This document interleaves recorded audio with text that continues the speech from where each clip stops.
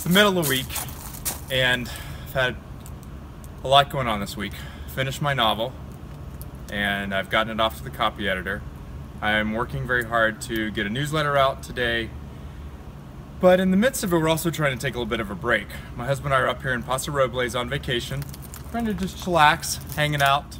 When it's the middle of the week and you're sort of hitting this point on Wednesday and you're stressed out and you've got this going on, that going on, just pause.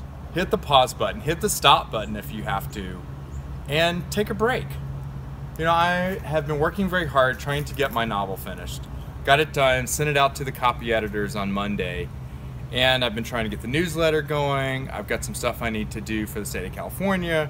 I've got a bunch of stuff going on in my life, and I'm feeling anxious and stressed and nervous because not only do I have all this stuff going on, I'm supposed to be on vacation with my husband. I'm supposed to be relaxing for a few days.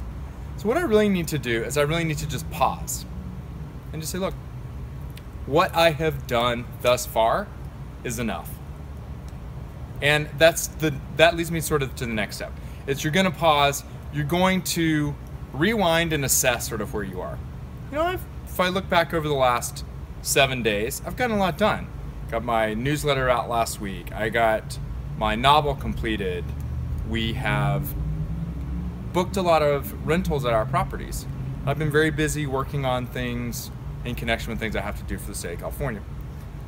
So I have done a lot, but as I look at it prospectively and saying, well, here's all the things I didn't do, I'm saying let's just stop right there and let's sort of look back and say, no, what are all the things that I did do? And I can be pretty happy with all the things that I did do this week.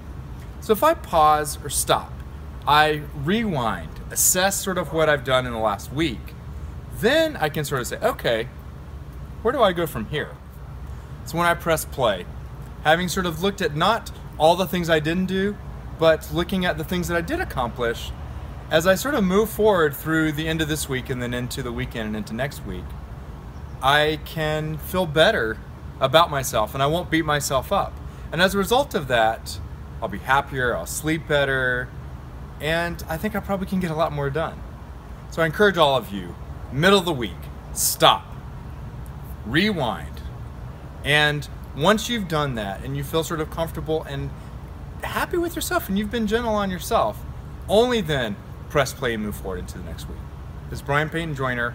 Hope you have had a fantastic Wednesday and have a great rest of your week. Because as much as we might want to be, none of us are Superman. Thanks and have a great week.